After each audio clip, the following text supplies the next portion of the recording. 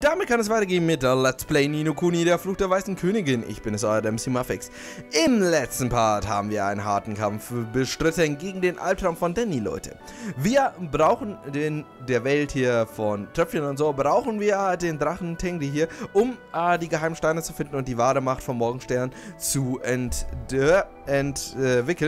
Aber leider können wir, wie gesagt, nur mit dem Drachen. Dieser Drache ist aber jedoch irgendwie merkwürdig drauf und dies liegt daran, dass sein Ebenbild in unserer Welt, also Moterville, irgendwie einer Krankheit oder was immer erlegen ist. Und ja, wie wir jetzt herausgefunden haben, war es ein Albtraum und es war Danny hier. Und der Nachbar hier von unserer guten Freundin Mörtle, die das Ebenbild eben zu ist es. Und ja, wir haben den Albtraum besiegt, würde ich sagen. Und jetzt hoffen wir, dass es Danny besser geht und auch in der anderen Welt an den Drachen, damit wir hier uns dann die Steine holen können.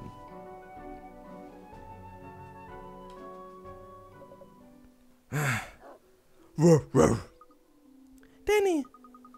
Oliver! Oh, Oliver! Alles ist dunkel geworden, so dunkel!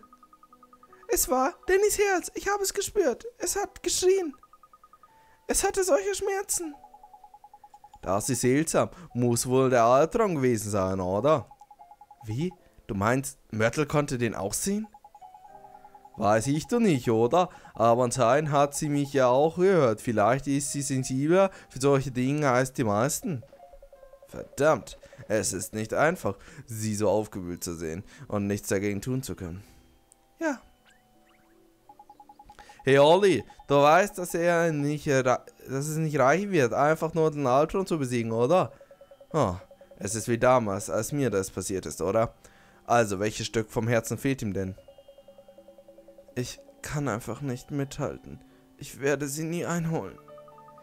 Ihm fehlt Zuversicht, oder? Oliver, wir müssen irgendwo welche besorgen. Klar. Danny, Mörtel? Oliver, ich denke, ich verstehe, wie Danny sich fühlt. Es ist genauso, wie es damals bei mir war. Oh je, wie kann ich ihm helfen? Ist schon in Ordnung, Mörtel. Ich werde ihm helfen, versprochen. Oliver. Danny, warte. Ich muss dein Herz heilen. Was weißt du über mein Herz? Ich hab's nicht geschafft. Ganz einfach. Und jetzt, mit meiner Verletzung. Ich verdiene es, nicht zu laufen. Sie werden mich alle überholen. Sie werden mich alle hinter sich lassen. Und weder du noch ich können irgendetwas dagegen tun. Oh, Danny. Mörtel, du musst etwas für mich tun. Ich kann Danny helfen, aber ich kann es nicht sofort erledigen.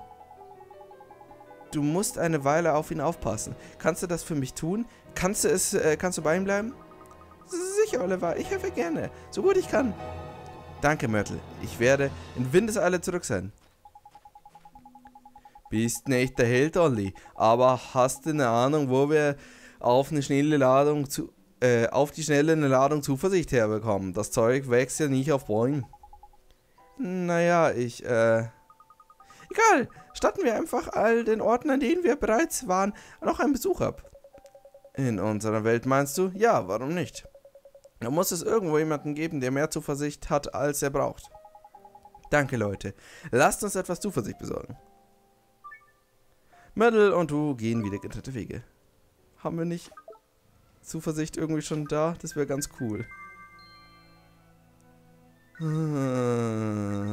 Natürlich nicht. Mann, ist es dumm.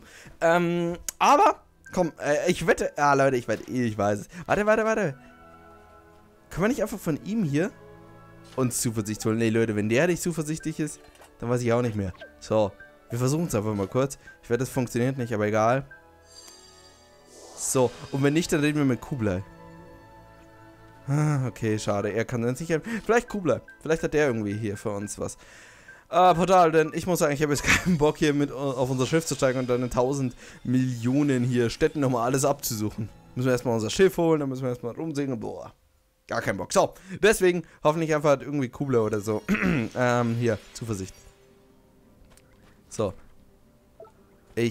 Ja, hier. Besorge Zuversicht für den Abend. Nee, gut. Und ich werde Kublai hat welche. Ja, also kommt das Spiel ist jetzt nicht so fies und sagt dann, ja, geht bitte nur nach Schweinfurt oder so. Und ja, sucht da erstmal hier ab und fahrt erstmal eine halbe Stunde hin und dann nochmal eine halbe Stunde zurück. Nee, sowas macht das Spiel nicht. Der Kublai hat Zuversicht für uns. Ich kenne ihn doch. Der ist so zuversichtlich wie niemand sonst. So, da holen wir uns ein bisschen was von ihm. Hallo Kublai. Olli Mann, schau auf die Fiole, die leuchtet wie ihn verrückt. Ich bin sicher, dass sie das von vorher noch nicht gemacht hat. Es ist also cool. Naja, er hat schon eine ganze Menge Zuversicht. Hast du meinen Namen erwähnt, Junge? Ich nehme an, dass du ein Heilmittel für meinen Drachen hast. Noch nicht ganz. Tut mir leid. Es tut dir leid. Das muss es nicht. Immerhin versuchst du es. Ganz im Gegensatz zum Rest meiner faulen Bande. Captain Kublai, wir wollten Sie um einen Gefallen bitten. Nur zu, Junge. Keine falsche Bescheidenheit. Also, jemand wurde ein Stück seines Herzens gestohlen und wir haben uns gefragt, ob Sie uns etwas von Ihrem Herzen abgeben können, um ihn zu heilen.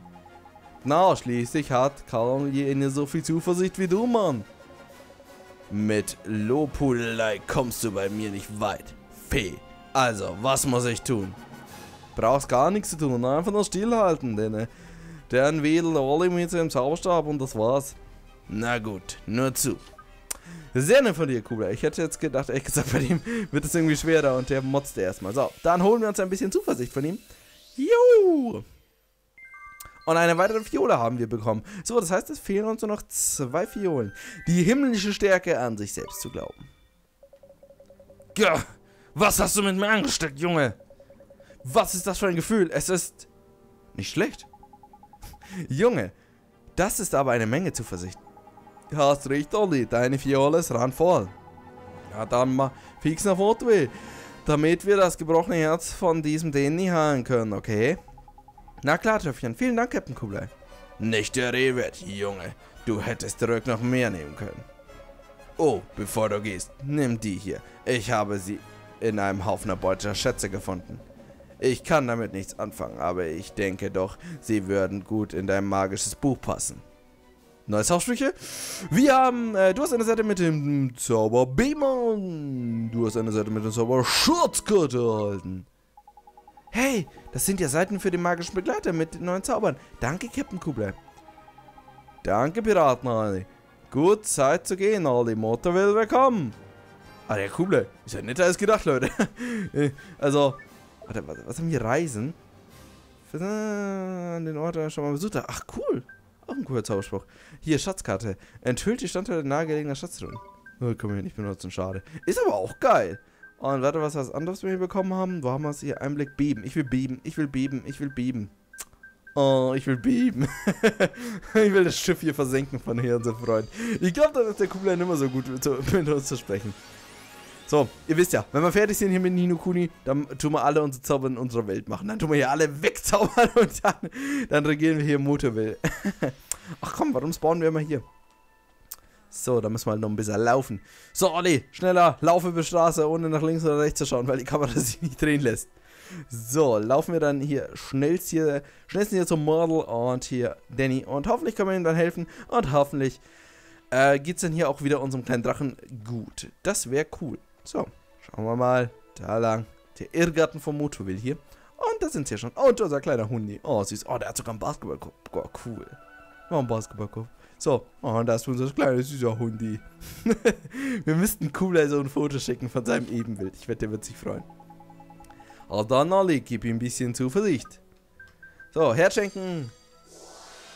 Und nur kurz mal hier anzuschauen. Und fehlen noch 2 Fiolen. Dann haben wir auch alle Sachen, die es hier gibt, freigeschalten. So, ein bisschen Zuversicht muss sein.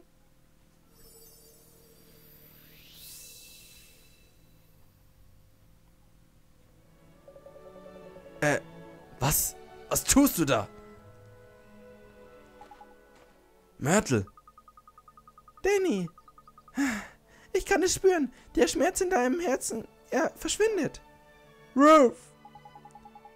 Hey Junge, du da. Es tut mir so leid. Ich habe allen so viel Ärger bereitet.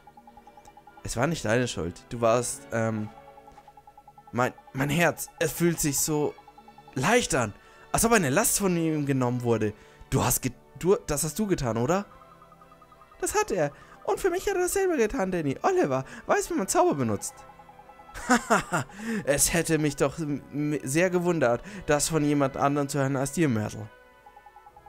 Warte, nein, keine Sorge, Oliver, er glaubt ihr nicht wirklich. Du Du hast recht, Kahn. Wir müssen zurück zum Training. Aber Danny, dein Bein. Bist du sicher, dass das eine gute Idee ist? Ha, das war nur ein Kratzer. Ich kann deswegen doch nicht den ganzen Tag rumsitzen und mich selbst bemitleiden. Je länger ich rumsitze, desto schneller werden die anderen. Ich darf nicht zulassen, dass sie mich schlagen. Nächstes Mal muss ich jetzt ins Team schaffen. Das ist der Danny, den ich kenne. Viel Glück. Schau ich mal an, wie schön hier Kahn im Hintergrund lächelt. Ja, ha, danke. Aber das werde ich nicht brauchen. Komm schon, Junge. Training ist angesagt. Ich kann fühlen, wie ich jede Sekunde langsamer werde. Ruf! Verdammt, der schaut ja gar nicht so langsam aus, wenn du mich fragst. Sieht aus, als ob er seine Verletzung ganz vergessen hätte. Das ist die Macht des Herzens. Du hast es wieder mal geschafft, Oliver. Vielen, vielen Dank. Das war nicht ich, Myrtle. Es war Danny. Sein Herz war stark genug. Ich habe ihm nur geholfen. Du bist wirklich ein Held. Hm? Vielleicht sogar ein schneidiger Prinz. Hör schon auf damit, Myrtle. Hey, ich hoffe, dass Danny es zu den Meisterschaften schafft. Du nicht auch? Natürlich tue ich das. Gut. Es wird nicht einfach werden, aber ich spüre, dass er es schaffen wird. Natürlich wird er das. Besonders jetzt, wo wir ihm geholfen haben. Oh nein, ich muss zurück zum Laden. Was? Was ist los, Myrtle? Ich war doch gerade dabei zu öffnen. Frau Layla wird böse mit mir sein. Du warst bei der Arbeit? Hey je, du musst sofort zurück. Sie lässt sich genauso leicht ablenken wie jemand anderes, den ich kenne. Ach ja? Und wer genau wäre das?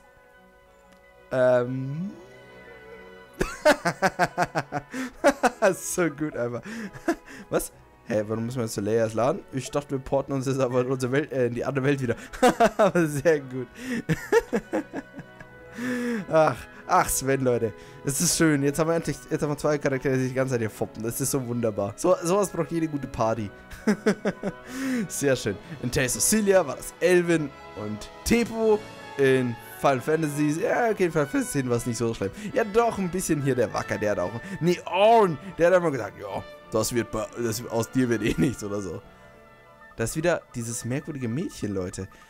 Es tut mir leid, Frau Lea. Ich wollte den Laden nicht einfach so verlassen. Myrtle, mein Schatz, wo bist du gewesen? Ich habe mir Sorgen gemacht. Sieh mal eine an. Easter und Begleitung. Und wer bist du, mein Schatz? Diese junge Dame war in letzter Zeit ziemlich oft hier. Wie? Welche junge Dame? Da bist du ja. Hallo, Oliver. Ich habe nach dir gesucht. Pia? Pia? Ist die hier irgendwo? Ist sie eine Freundin von dir, Oliver? Dann lasse ich euch beide alleine und gehe zurück an die Arbeit. Bis bald. Nun, es sieht so aus, als hättest du gefunden, wen du gesucht hast, mein Schatz. Ich lasse dich und Oliver dann besser alleine, oder? Danke, Frau Lea. Auf Wiedersehen.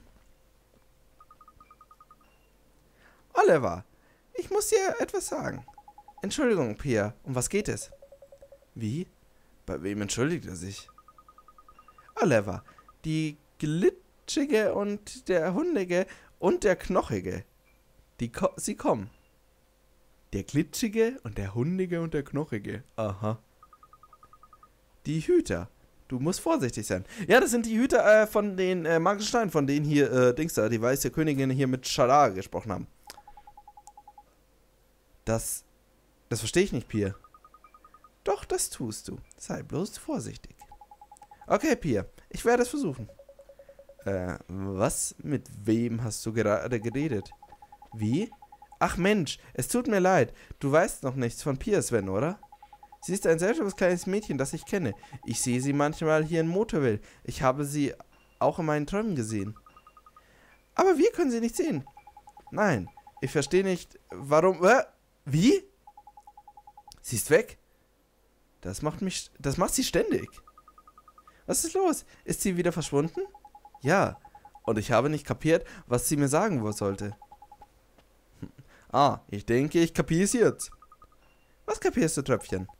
Nun ja, Myrtle und die anderen können uns aus der anderen Welt nicht sehen, richtig? Also heißt das, dass Pia uns wahrscheinlich auch nicht sehen kann, oder? Du meinst. Also, es ist dasselbe, aber genau andersrum. Genau! Ja, nicht so seltsam, wenn man drüber nachdenkt. Ja, außer, Leute, in einer Welt, wo eine Fee einen merkwürdigen britischen Akzent hat, dann, da ist gar nichts merkwürdig, Leute. Da ist gar nichts zu merkwürdig.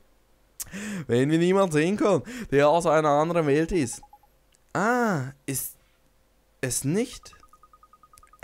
Egal. Solange du sie sehen kannst, oder, Oliver? Ja, ich finde eher, wir sollten jetzt langsam mal nach Tengri sehen, falls du mit deiner Vermutung richtig liegst, Oliver. Ja klar, wir haben uns um den gekümmert, also müsste Tengri jetzt wieder fliegen können. Schick. Du hast recht. Sehen wir nach Tengri. So, dann haben wir wieder merkwürdige Gespräche mit der Pia geführt, wie immer. Kommt sie, dann ist sie wieder weg. Aber es ist ja strange, Leute. Also ich dachte wirklich, wir wären die einzige Person, die hier sie sehen könnte. Aber so wie es aussieht, können halt auch die Menschen in unserer Welt, also hier in Moterville, die sehen. Das ist immer noch strange. Sie sieht ja auch so strange aus, Leute. Sie leuchtet ja auch irgendwie so. Okay, Tröpfchen leuchtet auch, aber Tröpfchen ist eh eine Klasse für sich selbst. Feen mit einer Lampe da. Das gefällt mir immer so gut. Ey, ganz ehrlich, das Design von Tröpfchen ist einfach so cool. Aber mit dieser dicken Lampe da vor dem Gesicht. So, gut, speichern wir kurz mal. Wir haben ja einiges geleistet hier. So, der flügelarme Drachen, der wird jetzt erstmal hier flügeltauglich gemacht, Leute. Und dann würde ich sagen, schwingen wir uns hier zu den Steinen. So, jetzt sollte jetzt wieder gut sein. So. Ah. Cool, er ist schon weg. Alter, der ist so aktiv, der fliegt hier wahrscheinlich und macht hier erstmal hier irgendwie, zerstört hier Städte und so, das übliche eben so, Drachenmäßige. So, okay, schau mal, hallo, moin moin. Hallo, Captain Kublai, wissen Sie, wo Tengri ist? Du kamst genau zur rechten Zeit, Junge, es ist nämlich so.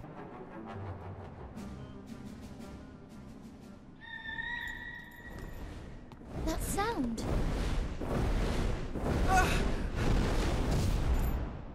Tengri!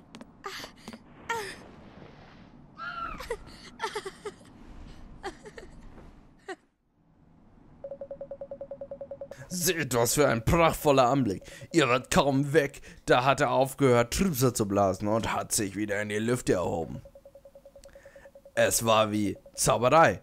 Wartet, ihr Hunde habt doch da die Hand im Spiel. Ihr habt hinter meinem Rücken gehandelt, oder? Nun ja, es ist schwer zu erklären, aber wir sind in eine andere Welt gereist und Oliver hat dem dortigen Tengri geholfen, gesund zu werden. Ihr müsst dazu nur wissen, dass Olivers Magie der Grund ist, dass Tengri wieder fliegt. Ihr redet immer noch Unsinn, wie ich sehe, aber egal. Ihr habt getan, was ihr versprochen hattet. Ich werde eure Methoden nicht in Frage stellen. Ich hatte keine Ahnung, dass der echte Tengri so quicklebendig ist. Genau so sollten Drachen sein. Anscheinend mag er dich. Und das, nachdem ich mir so viel Mühe gegeben habe. Naja, sei es drum. Ich weiß, wen ich verloren habe. Er gehört dir. Du bist jetzt sein Herrchen. Ihr beide wisst das eh schon. Wirklich? Aber... Was ist los, du Wurm? Nicht genug für dich? Nein, Captain. Vielen Dank, Captain Kublai. Dann wäre die Sache ja geritzt. Tengri, mein Freund, sag deinem neuen Herrchen Hallo. Es freut mich auch, dich kennenzulernen, Tengri. Beruht bestimmt auf Gegenseitigkeit. Na fein, suchen wir die magischen Steine. Setze Kurs nach Süden, Freund. Du wirst die einsame Insel über kurz oder lang erreichen. Oh, Leute.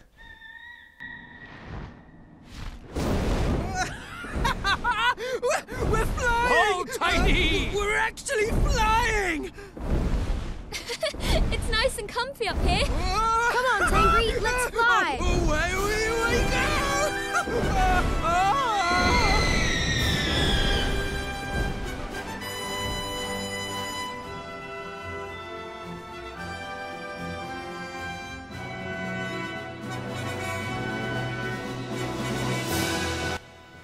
Oh Leute, es ist Zeit. Schwingen der Freundschaft. Verdammt ist das! Hoch genug für dich, Holly! So, weil du uns der kleinste Fehler hier oben ruckzuck ins Hinterz befördern würde, ist es so Zeit, dass Tröpfchen dir beibringt, wie man Drachen fliegt. Keine Angst, Mann. Wenn du die ersten 5 Minuten überlebt hast, ist alles andere einfach. Du wechselst die Richtung mit L und benutzt R, um dich umzuschauen. Und wisst ihr, wie der festen Boden unter Füßen haben, musst du X drücken, dann erscheint ein Kreis. Benutze L, um den Kreis dorthin zu bewegen, wo du landen willst. Und drücke dann X, willst du doch nicht hier runter, drückst du einfach Kreis, dann fliegst du wieder. Pass auf, welche Farbe der Kreis annimmt. Wenn er blau ist, kannst du landen. Aber wenn er rot ist, musst du dir einen anderen Platz suchen. Wenn du genug davon hast, immer auf dem Boden rumzuhepsen, kannst du den Drachenhorn von allen Piratenhaien reinpusten und Tengri kommt angeflattert. Drücke einfach nach oben und tröte drauf los. Aber genug gequatscht. Schauen wir uns die Welt von oben an. Was? Oh Leute, du hältst das Drachen an. Jetzt kommt, Leute, ich will fliegen. Oh Leute, es sieht ja schon mal so geil aus, wie man hier die Ziele anwählt. Oh Leute. In jedem guten Spiel muss es irgendwie eine Option haben zu fliegen. Ich dachte erst, wir bekommen ein Luftschiff, aber wer braucht schon ein fucking Luftschiff? Wir haben einen eigenen Drachen. Und sehr geil die Szene jetzt erstmal, wie wieder dieses epische Kuni-Theme kam. Oh Leute, Kacke auf unser blödes Boot, Leute. Jetzt können wir fucking nochmal fliegen. Wenn euch noch erinnert, hier hat es begonnen, Leute. Hier waren wir am Anfang. So. Oh, das Landen sieht ja schon so geil. Schaut euch das an, das gefällt mir auch so. Dann, ich will mal landen testen. Oh, das sieht ja auch geil aus. Komm, Kleiner.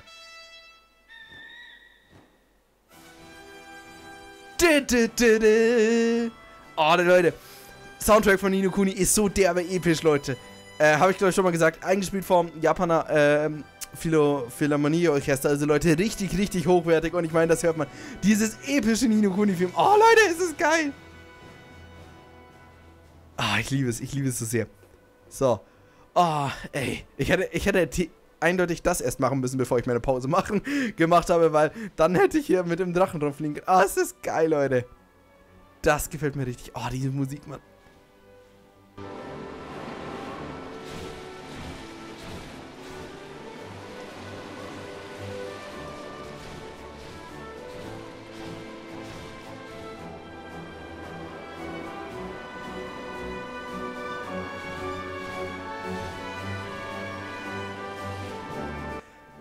So, ich wollte nur noch kurz hier ein bisschen die Musik einspielen, Leute, weil die ist ja so phänomenal geil einfach.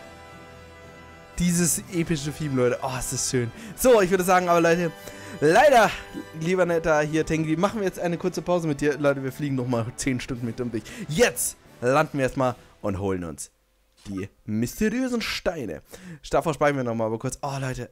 Ich will einen neuen Speicherstand haben. Ich glaube, ich könnte diese Szene so geil wie der hochfliegt und dann dieses epische Ni no Kuni-Film kommt. Es ist so geil einfach, dieses Theme. Soundtrack ist so schön. Okay, die einsame Insel, das hört sich schon mal gut an. So, dann schauen wir uns den Stein an. Fliegst, schaut euch dieses Monument an. Also, das Ding steht hier sicher nicht zufällig. Es muss irgendwas mit den Steinen zu tun haben. Hey, seht mal, da steht etwas drauf.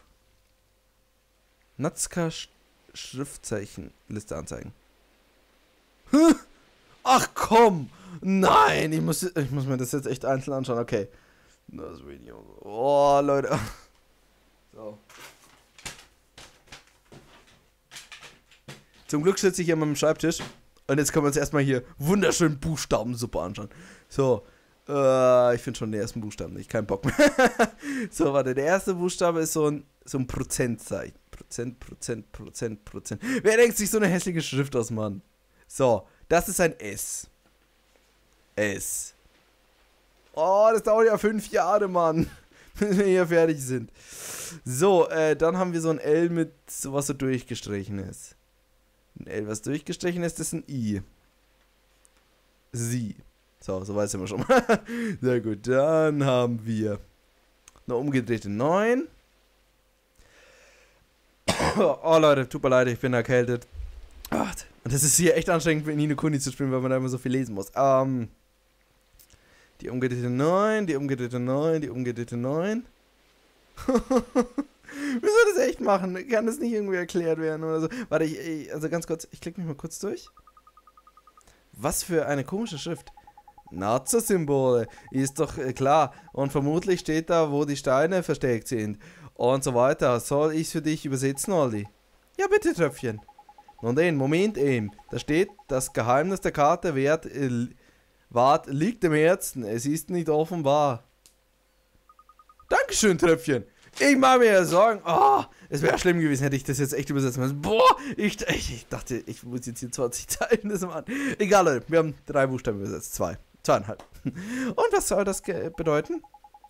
Wenn ich mich nicht irre, heißt das, dass die Steine nicht auf dieser Insel sind. Was? Hör doch zu, das Geheimnis, wo sie versteckt sind, liegt im Herzen. Also nicht an der Oberfläche der Karte, wo es jeder sehen kann. Das Ganze bedeutet also, dass das wahre Versteck in der Steine irgendwo in dem verflixten Ding ist. Und, wie kriegen wir sie dann da raus? Das weiß ich doch auch nicht. Immer mit der Ruhe, Tröpfchen.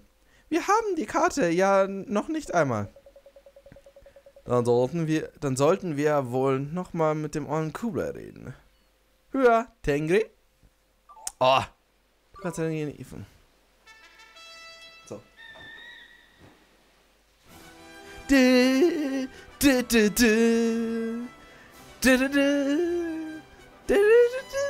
Oh Leute, dieses Nino Kuni-Film, es ist so schön, Mann. Es ist so geil, Mann. Man kann sich über das Spiel beschweren, man kann viel über das Spiel motzen, aber der Soundtrack, bombastisch, Leute. Nichts dagegen. Ja, okay. Da freue ich mich, Leute, dass ich hier zum Glück erstmal weitergekriegt habe. Das hätte ich jetzt hier echt 20.000 von diesen blöden Buchstaben übersetzt und dann wäre es im Endeffekt wurscht gewesen. So. Ah, Leute, es macht so Spaß einfach hier bei dieser epischen Musik, Mann. Ey, wenn man lange auf einer Oberwelt ist, braucht es ein episches Theme. In Nino Kuni ist es immer dasselbe Theme in der Oberwelt, aber es ist immer wieder geil, Leute. Das könnte ich mir Jahre anhören. Ganz ehrlich, so. Dann schauen wir mal hier kurz bei Kublai vorbei. Unserem Piratenfreund hier. So, und fragen wir nochmal nach der Karte. Allein schon die Landungsanimation sieht schon so geil aus, ganz ehrlich. Und dann schießt er da runter. Sehr cool, Leute. Oh. So, und deswegen ist auch Nino Kuni geil. Einfach nur wegen der Musik. Das alleine reicht schon, damit das eigentlich ein gutes Spiel ist. So. Hui, und weil wir springen können. Ich weiß noch das Allerbeste in dieses Spiel. Man kann in den Store gehen, ihr wisst schon da, die Abzeichen, Symbol gehen. Und dann kauft man sich Hüpfen. Und was steht da daneben? Es hat eigentlich keinen Nutzen, aber man kann springen. Das war so geil. So unnützeste Ding ever. Aber springen ist schon cool. Springen ist schon echt geil. So, gut. Dann, hallo, Kublai. Sag mir, Junge, hast du diese magischen Steine gefunden? Also nicht wirklich. Wir haben aber so ein altes Monument gefunden. Es war... Kurz gesagt, Herr Piratenkönig, da waren keine Steine, kein einziger. Du solltest uns besser nochmal einen Blick auf die Karte werfen lassen. Merkwürdig. Habt ihr auch gründlich gesucht? Gründlich? Wir versuchen hier die Welt zu retten, Mann. Natürlich haben wir gründlich gesucht. Eigentlich nicht, eigentlich sind wir noch einmal rübergelaufen, aber egal. Es war mit Sicherheit die richtige Insel. Hier, Olli, lies die Nazca-Inschrift auf diesem Monument-Dings nochmal. Dann kannst du das Geheimnis bestimmt lüften. Das Geheimnis, das die Karte wahrt, liegt im Herzen. Es ist nicht offenbar. Was könnte das denn heißen? Naja, dieser Herzenkram hat doch immer etwas mit deiner Magie zu tun, oder? Richtig? Also sollen wir Herzempfangen darauf anwenden, oder?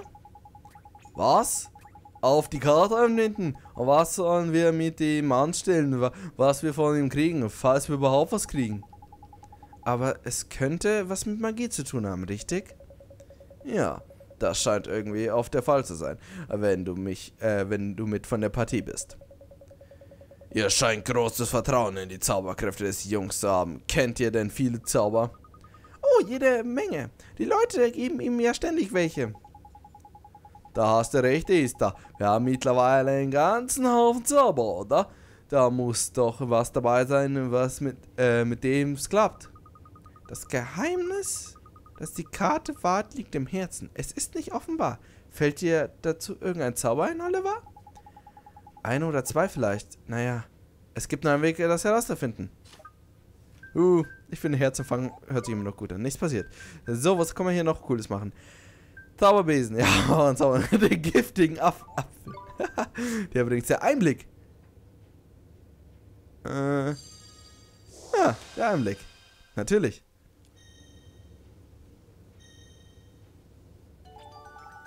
Schick! Sieht ganz so aus, als hätten wir das große Los gezogen.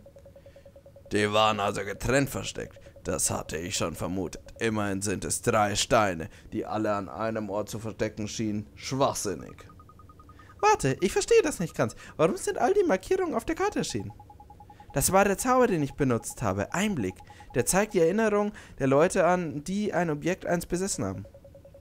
Ich verstehe. Also hat er dir die Orte gezeigt, die Personen von der Karte geheim halten wollten. Ja, die Erinnerungen kamen mir alle gleichzeitig in den Sinn. Und da war noch eine Botschaft. Und? Was war's? Spuck's aus, Mann! Also, der Zauberstab ist die Waffe des Herzens. Die Steine reflektieren nur seine Oberfläche. Wahre Macht liegt in der Tiefe. Das ist alles. Was zum Geier soll denn das jetzt wieder heißen? Verdammt mich nochmal. Ich bin mir nicht sicher, dass wir das schon mal noch erfahren. Ich bin mir sicher, dass wir das noch erfahren werden. Lasst uns darüber nachdenken, während wir nach den Steinen suchen. Na fein, hey Piratenheinde, kannst du uns die Karte ausleihen? Es wäre echt bescheuert, wenn wir dauernd herkommen müssten, um einen Blick reinzuschwerfen. Die Steine sind euer Problem. Ich habe keine Verwendung für die Karte. Nehmt sie. Dann habe ich mehr Platz für gute, anständige Beute. Du hast die Karte der Steine. Vielen Dank, Captain. Mal sehen, was wir an den 3 Orten, die auf der Karte markiert sind, finden können. Scheint ganz so, als würden wir recht viel Zeit auf Tengris Rücken verbringen. Hoch in den Lüften. Ich kann es kaum erwarten. Ja, wir werden ihn ganz schön beschäftigen. Schick, Zeit für uns das nächste Kapitel der Abenteuer des furchtlosen Zauberers Olli. Die Suche nach den magischen Steinen. Hier Tröpfchen, muss immer alles episch sein. So, cool, du bist echt ein cooler Kerl, wollte ich dir nur mal gesagt haben. Also, das erste Mal, wo wir getroffen haben, dachte ich erstmal, Pirat, what the hell? Voll schlimm und so. Aber nee, der ist cool. Leute, wir müssen erstmal einen kleinen Cut machen. Wir überziehen immer Ni no Kuni. Ni no Kuni, entweder ein Part muss irgendwie 10 Minuten kürzer sein oder eben ein paar Minuten so lang, Leute. Dieses ist mal wieder ein bisschen zu lang und deswegen machen wir jetzt einen kleinen Cut. Bis zum nächsten Mal. Haut rein. Ciao.